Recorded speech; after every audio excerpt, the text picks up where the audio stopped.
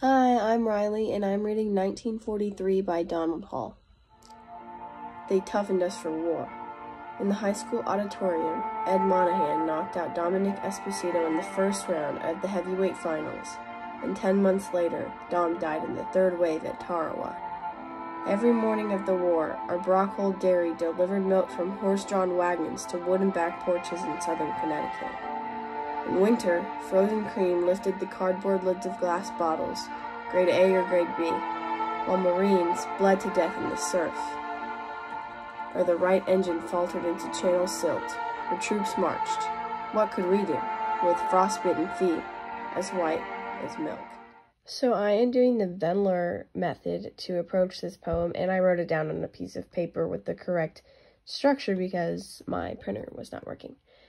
So the meaning is the first step on the Wendler method, and so I interpreted this poem to mean that life before and after World War II had a drastic effect on the lives of soldiers and their families, but mainly the soldiers is what is focused on in this poem, because it compares and contrasts the innocence before the war and how it's lost during and after. And so the antecedent scenario is that the speaker was a high school student who was just living their normal life, and you can tell through the writing that it's more hopeful and casual and lackadaisical. And it's divided into 5 parts, which you can see here that I bracketed, and it breaks in the middle of sentences, which I think is important to show that life was kind of choppy through these times. And so for me, I think that the climax is in the last stanza, where it talks about the engines faltering and troops marching with frostbitten feet as white as milk.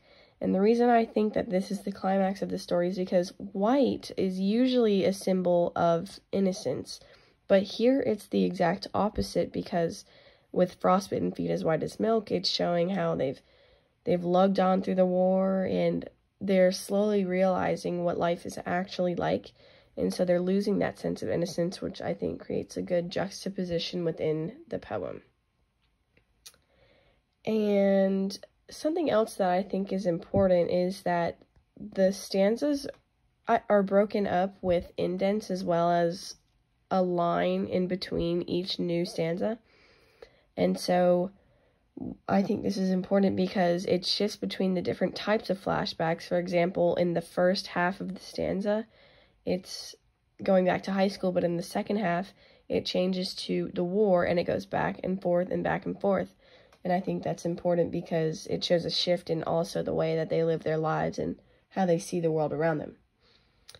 And so I think that the pattern of the skeleton of the poem is important because it follows an ebb and flow pattern, because this is more of a flow and then it turns into an ebb going back and forth, because this is more of an up and that's a down in retrospect, because this was not as big of a deal as that in the long run. And something that I think created much more meaning to the reader through language was the fact that names were used, because it creates a personal connection with the audience, and that affects the tone greatly. And so that leads me to the tone, which obviously shifts back and forth constantly, like an A and B pattern, as I said before, between hopeful and hopeless. And lastly, I want to talk about the roads not taken.